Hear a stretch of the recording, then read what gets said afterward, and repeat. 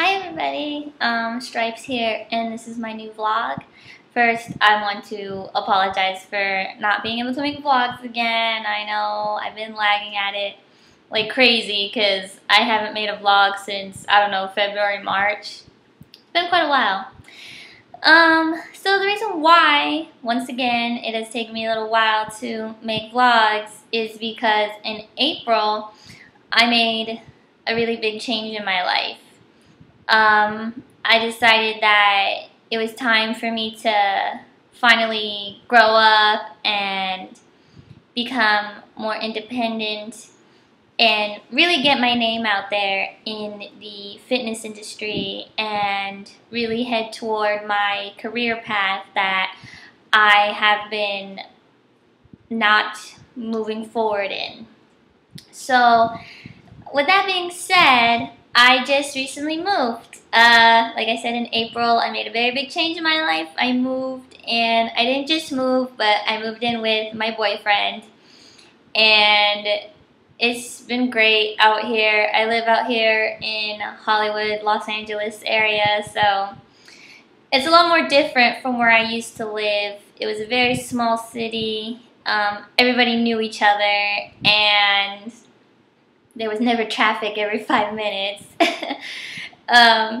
It's a lot more different out here. I absolutely love it though. And in May, I got hired at LA Fitness, and I teach Zumba still, so that's been going great. I go to college, and I'm almost done with my first semester and about to move on to my second semester, so I'm really happy, and I'm so excited to be here and, you know, to experience all of this. And it's a lot more harder than I thought it was going to be to grow up. I mean, of course, I knew it was going to be hard. It's hard being an adult, period.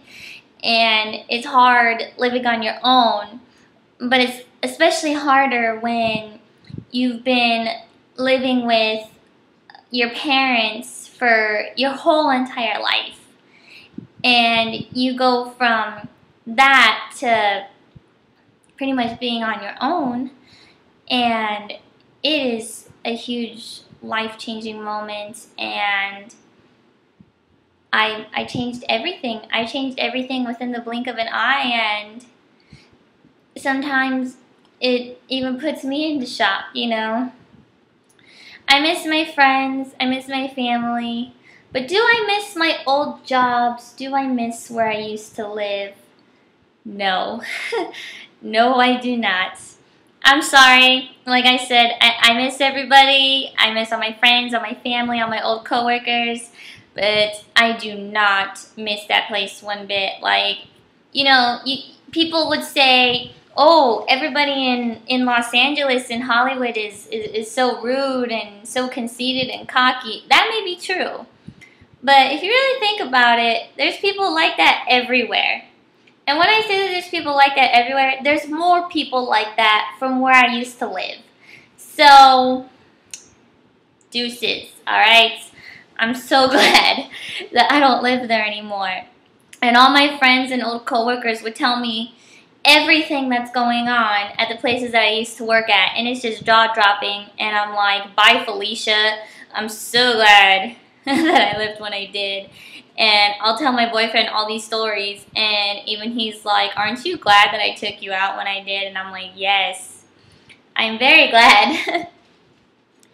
So what's also been going on is, along with working in school, is I recently made a brand new YouTube channel, and it's going to be of me and my boyfriend. It's going to be called Digital Stripes. Now, it's going to be called Digital Stripes because my boyfriend, he makes his own music. He's a DJ, producer, blah, blah, blah.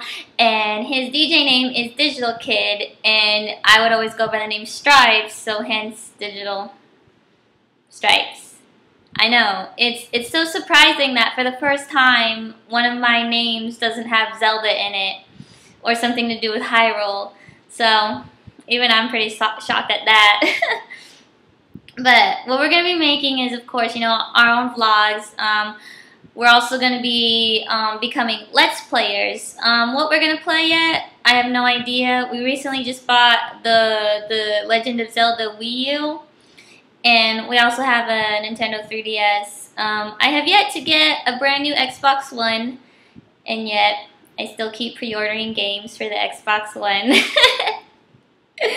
I know, right? But anyway, so living in LA/Hollywood. So the Los Angeles part is actually not as bad as I thought it was going to be. I thought it was going to be like a combination of New York, San Francisco, and Las Vegas during Christmas time or something. I thought it was going to be like that all day, every day. But it's actually not that bad. At first, I thought I was going to have to leave like an hour early for everything, or 2 hours early, or 3 hours early. But no, a lot of things around me are walking distance. A lot of things around me are, I can take the metro to. And the metro is very fast, it's very easy, and very cheap. I'm so glad I don't have to spend gas money all the time. That's definitely a plus. Unfortunately, I don't have my own car anymore. I sold it, and so now my boyfriend and I share his car, and it's actually quite fun. I enjoy driving his car. It's a Jeep Grand Cherokee, so nobody better mess with me. Yeah, I'll run you over. But anyway, so the only bad thing, I guess, is when you leave late. I mean, of course it's bad in general, but when you leave late at a certain time, it teases you. It's almost like, you know, life is trying to tell you, don't leave late. This is what you get for leaving late. Because I remember one time I did leave a little late for school, and this is about, usually it's about a 2 hour, 1.5 hour drive, but last time it was only just 1 hour. But anyway, I left late, like really, really late, just because I was so tired and I was just feeling really lazy and procrastinated all of this. And so I'm on my way and I'm driving through West Hollywood. No. You don't drive through West Hollywood when you're running late and it's rush hour, because there's traffic everywhere, and the crappy thing is that there's only 2 lanes. So when there's 2 lanes and you're in the right lane, you have to make a left turn. Guess what you gotta do? You gotta cut in front of everybody, and vice versa if you have to make a right turn. But if you stay in your lane's not moving at all, and you see the other lane moving, so you want to move, but then once you move away, the other lane starts moving, and you're like, oh my god, why did I move? I should have just waited here this whole time, right? It's terrible. That's the only bad thing. And another bad thing is how you have to pay to park, right? So I'm with Kaiser, the insurance, and I love Kaiser. They always know how to treat me and whatever, I guess since I've been there for so long. And so anyway, so you know, we go to Kaiser, and again, I came from a pretty small town, and when my boyfriend and I were looking for parking, he was like, I don't want to park in the garage. And I was like, why? So you have to pay. I was like, excuse me? You have to pay to park inside a hospital? That's disgusting. Like, I was mad. I was just straight up mad, because parking for a hospital, that's unheard of, at least for me. And then next thing you know, I see the sign of when it says, you know, how much you have to pay, and it's very disappointing. I mean, of course, it is disappointing altogether for the fact that you have to pay for your health, right? It's always disappointing. So, I mean, other than that, like I said, I really like living here. All my Zumba students, they're fan-freaking-tastic. One of my students requested me to make a CD for her, and in return, she gave me a big old chocolate bar. That put a really big smile on my face, and I almost feel privileged, you know, being able to teach a class, period. Again, because of me and my disability with my arthritis, and it sometimes is overwhelming. You know, I'm sitting there in front of my class and all these people are still following me, and seeing the looks on their faces and knowing that I have this disability and I'm handing them, you know, this fitness. And you think that you wouldn't take it from a physically disabled person, you know, hypothetically speaking. You know, you see someone that's physically disabled and you think that they can't do anything. You think that it's not possible. So the way that I see it is, it's like, how is this person that probably, you know, can't do anything is being my fitness instructor? Like, holy crap, you know? You really don't think about these kind of things. And I haven't told my students yet that I have arthritis. I'm looking for the right day. I'm waiting for my students to get more and more comfortable with me. I'm starting to get my regulars. I'm actually starting to get followers now. I work at, how many gyms do I work at? I work at 3 different gyms, and I teach 4 classes. And of course, you know, I sub on the side whenever I'm needed and when I'm available.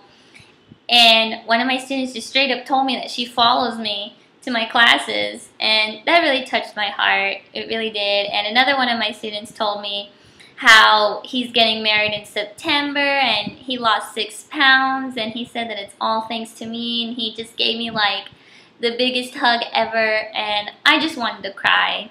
It's one thing to be a fitness instructor and to, of course, you know, change somebody's life, but me changing my life along with changing other people's lives at the same time, it's absolutely incredible. I can't explain in words how much of an amazing feeling all of this is. So I'm pretty sure some of you guys are wondering, will I continue shuffling? And to answer your question, it is yes. But when will I shuffle? I don't know. I'm still getting comfortable out here. I mean, I know I've been here for a little while now, like 4 months. And I'm working, I'm going to school, and, you know, my schedule, it keeps changing. And, of course, it always varies, especially when, you know, I needed to sub, or if I need to go somewhere or do something, you know, run errands and whatever. But no, I'm not going to stop shuffling. I definitely sometimes, you know, practice when nobody's home because I don't really like being watched, which is weird because I post videos for the whole world to see. But when there's like people in front of me, I'm like, no. Unless if I'm like at a rave or something, then whatever. Speaking of raves, I just remembered, for those of you guys that, you know, really like hardstyle, which I do, I love hardstyle, there's a rave going on August 23rd. It's called Hard with Style, and Headhunters and Wild Styles and like 3 other people are going to be there. I'm so sorry. I completely forgot the other DJ names. It's not that I don't like you guys. It's Headhunters. And so anyway, it's out in the NOS Center in San Bernardino. It's only $35. Of course, you know, there's the service fee and the taxes and whatever. So, but yeah, $35, and I will be there. So anyway, so yeah. I don't really know what else to talk about. So, I mean, if you guys have any questions that you want to ask, like, or have any requests, as in, you know, you want me to shuffle to like a certain song, just please make sure that it is hardstyle, because I no longer shuffle to electro or house or trance anymore. I mean, I might shuffle to trance, but it's too slow for me now. It's not that I don't like it. Well, I don't like house music or electro. I do like trance. But anyway, so if you have any requests for a song that you want me to shuffle to, feel free to ask me in the comments. You can always message me or ask me on one of my social medias that is connected to my YouTube channel. So with that being said, subscribe, like, comment, message, add, follow, blah, blah, blah. You know the works. So Anyways, thanks for watching, and stripes out!